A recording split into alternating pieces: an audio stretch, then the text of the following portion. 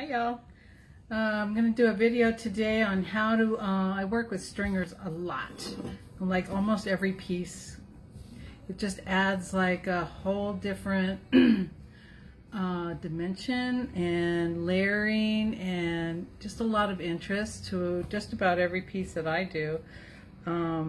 So what I do is I take the stringers. So this is what you're going to need. Sorry, this was an impromptu video and I'm okay. So this is a stringer, and I also do the same thing with noodles, and I'll show you both. I'll also show you two different ways that most people okay, so let me just show you what I'm working towards here. So this is a couple stringers that I do, and what I do is I take, let's see if I can get that close to you. Well, I think you get the idea there, right? I take the stringers and I pull them, and I pull them in a way that they're just like real organic. They're not these straight, you know, super straight lines. This is going to turn into these organic type of lines. Some will be thicker, some will be super, super thin, and they're just a lot of fun to work with, and they add a lot to your piece. And then here's an example of a noodle. And so I live in the Southwest. Sorry, where do I live? I live in southern Arizona, southeastern Arizona actually, and we have a lot of cactus, and one of my favorite cactus is the ocotillos.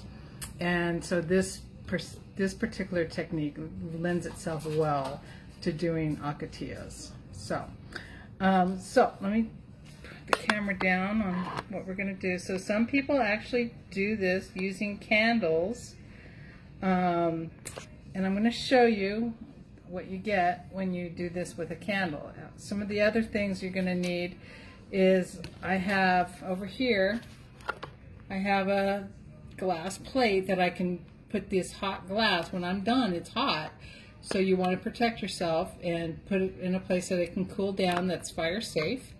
Not on a mat or your workbench, but on something, you know, stainless steel or glass or whatever. And I also use these little cheapo Harbor Freight pulling tools. Let's see. So it doesn't really matter, whatever you're comfortable working with, but you really should have two. One for each hand, so you're not burning the little fingers, okay? You need a well, you don't need a candle, and I'm going to show you why you don't need a candle. But because what I use, I'll show you in a minute. What I use are these food warmers from the dollar store, literally $1, and they last me for quite a while.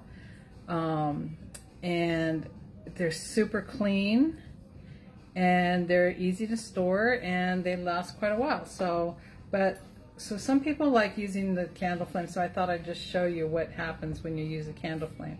So because this is so long, I'm just going to use one tool, but if it was a shorter and I just wanted to keep going down the line, I would want to have two tools. But so just for demonstration purposes. So I'm just going to, let me pull you in here just a little bit.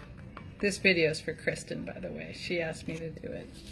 So I'm just going to get that stringer warm. I'm going to kind of turn it so it gets warm throughout, and you can already see, maybe you can't, you see what that candle does? That candle leaves black soot all over your glass. Now you're gonna, it may or may not burn off when you fuse your piece. But who wants to take that chance, right? So you'd have to clean that to be sure that it's, and that's just not feasible. Once we're done, you'll see why. So it's kind of clean. I'm just gonna clean that off now. I don't like it. Done. Okay. So we're done with the candle. We've ruled out, we hate working with candles. I won't work with a candle. I think I'd probably go to the gas stove before I work with a candle. I'm going to use this little food warmer. I'm going to fire it up. And again, you just want to make sure that you're not having stuff over that can catch on fire and that kind of thing. I know you guys know that. Okay, now I'll break the stringer.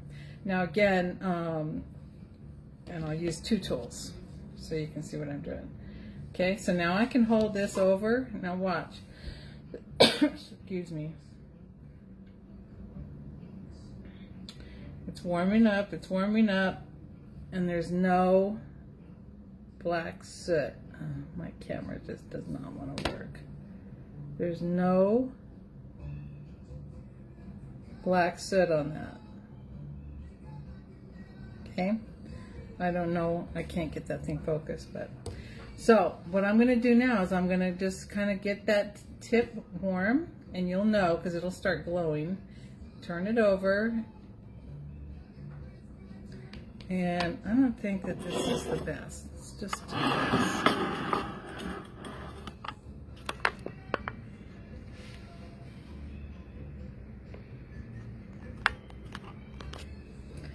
Hopefully I won't catch me. Okay, see it's glowing. Now I'm going to take that other tool and I'm just going to start wiggling and pulling and thinning out that glass. And I'm just going to go down the line doing that.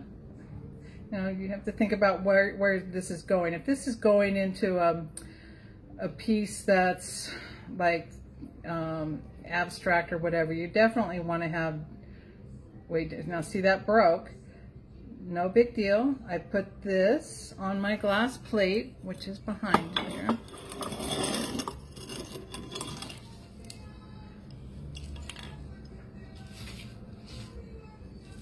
Okay, so I keep my glass plate handy, and I'm just going to pick it, and then, so in most cases, it's not going to matter that you have a break in it, because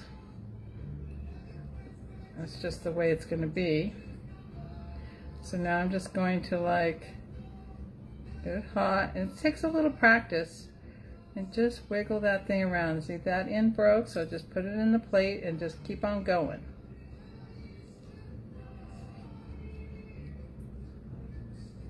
Now if you don't want it super thin, but you want to get that organic bends to it, you just hold it into the flame and wiggle it around, but don't pull.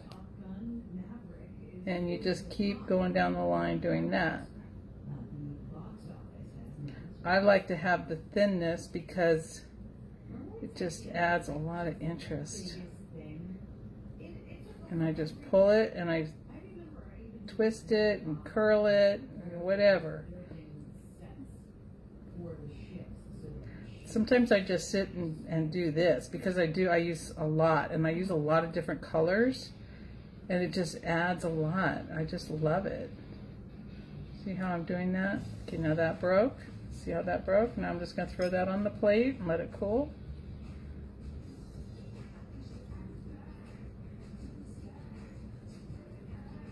And you just keep, and it does take a little practice, so don't like, just keep going. I have a shoebox full of this stuff. So once it cools and I need to store it, I just store it in my little shoebox, and right up to the very end there, I'm going to just pull that. See? Okay, now let's do a noodle. So the noodles being a little thicker, I'm going to just do one-handed here. You just, now for this, I have done strips of glass bigger than noodles, but I wouldn't do it in this. I would take, you know, those cans of MAP gas that you can get at big box. I use those and I take it outside because, you know, it's a big flame. So I just get this warm on one side, and then I'm going to flip it over, and you'll know because it'll start glowing red. I hope you can see this. And then I'm just going to take my needle nose and I'm just going to start twisting and pulling and keeping it in that hot flame, because they cool off quite quickly. And if it gets too thin, or if it wants to, just move it through that flame.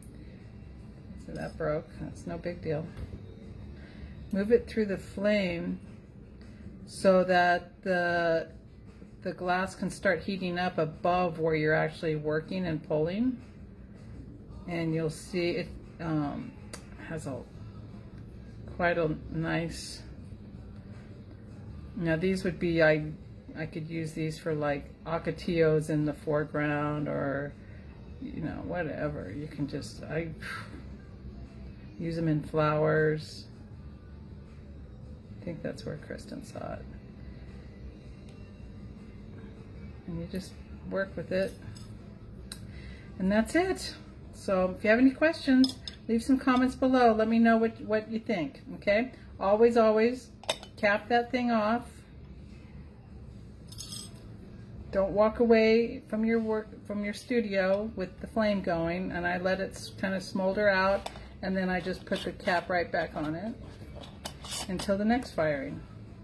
And then I leave it all right on my little plate. I got my tools, I got my stringers, and I got my lighter and my can of gas, okay?